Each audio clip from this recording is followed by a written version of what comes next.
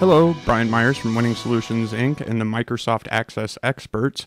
I have a tutorial for you today on how to split a database. What I have here on my desktop is a Microsoft Access database, and I'm going to double click to open it up. And you'll see that we have a couple of tables here, we have a couple of forms, and we have a couple of reports.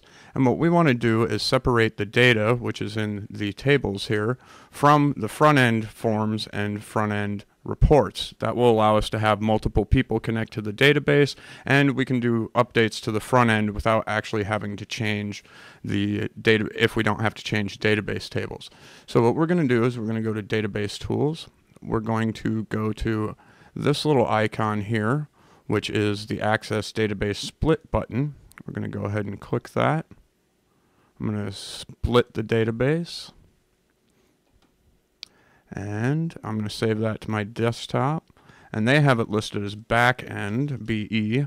I'm going to call it data. And go ahead and split. And the database was split correctly.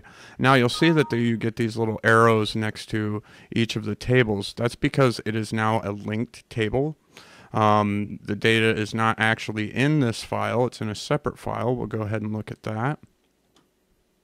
So now we have this data version here, and if we double click on that, all it has in here is the tables.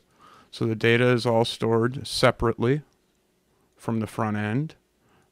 It's very useful when you have multiple users and you don't want to have problems with data syncing.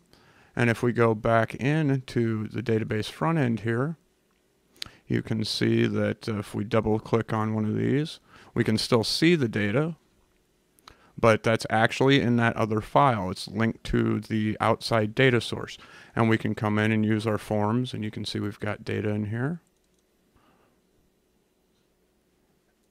And that concludes how to split a Microsoft Access database. Don't forget to give us a like and subscribe to our channel. You can hit us up on Facebook or Twitter, and have a great day. Thank you.